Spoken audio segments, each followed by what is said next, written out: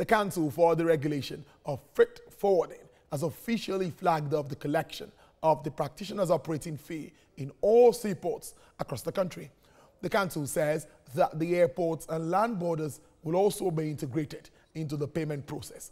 TVC News Correspondent Ifunanya Eze reports.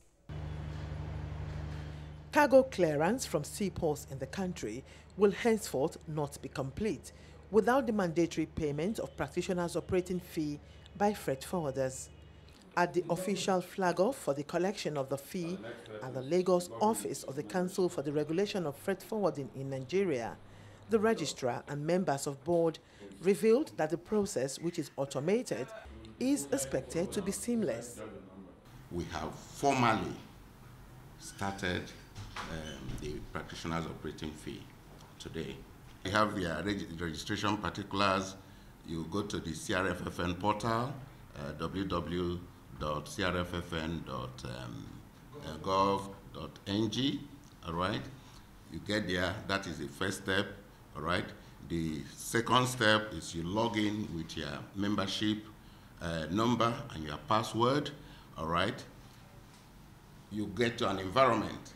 The third step is you select generate POF. You can download it on your phone. Even on your phone, once you have the bill of lading number, you can do your transaction. It's a very simple process because we have taken consideration of the people that are going to use the system. That's why we make it very simple. All in all, it will take you 46 seconds to 1 minute to generate from the beginning to the end of your process.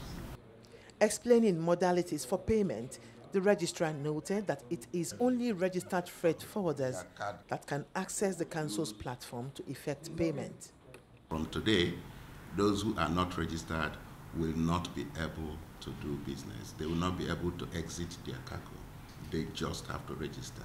And the process for registration is very simple. The federal government has tied the payment of the practitioner's operating fee to the clearance of cargoes from the port.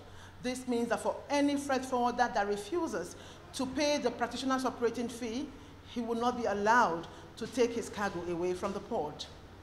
Ifunanya Eze, TVC News, Lagos.